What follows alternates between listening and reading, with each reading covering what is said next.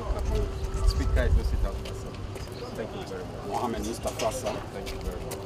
Members of Edo State House of Assembly, led by the Speaker Kabiru Ajoto, stopped over at Sapele Road Prison and Oko Prison. The Speaker, who said the essence of facilitating the release of some inmates was born out of the desire to help decongest prisons as part of the Yuletide. He said there was need for accelerated hearing of some of the cases and promised that the legislative arm would do the needful to ensure that the prisons in the state are decongested.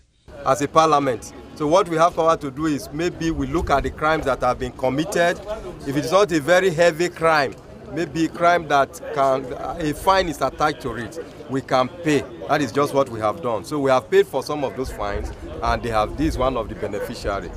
Go out there and be a more responsible person. Don't commit crime again. The Comptroller of Prison, Edo State, Amadi Osayande, who spoke on behalf of the Federal Comptroller, thanked the Speaker and the members of the State House of Assembly for the gesture. He said what the House has done shows they are actually proactive in their actions and has a viable and dependable leadership.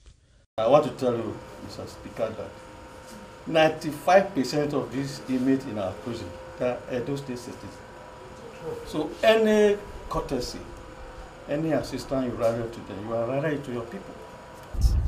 I feel very delighted because of your passion towards the less privileged, and remember that prison exists in your domain cannot be overemphasized, and the first visit by a sitting House Speaker to the prison.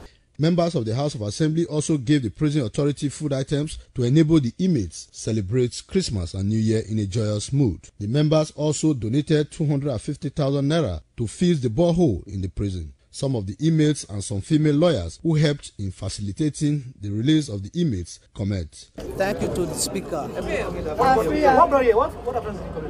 So while in prison, people should be able to go to school. They should be able to learn a trade.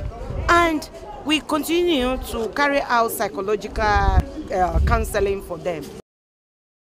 The Chief Whip was among principal officers present at the ceremony. Fosa Wangwe reporting.